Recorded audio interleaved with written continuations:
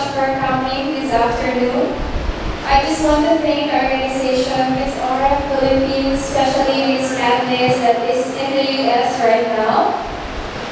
It is a last-minute decision to choose me as your Miss Aura Philippines, the first ever representative of the Philippines to Miss Aura International.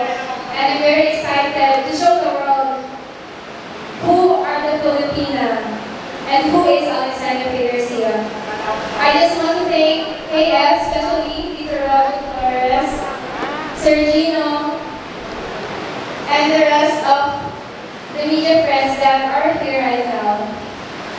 I know that even though that we are experiencing pandemic, we're still able to go in this afternoon to celebrate with me the crowning session of the first ever Miss Aura International Philippines. I just want to thank everyone.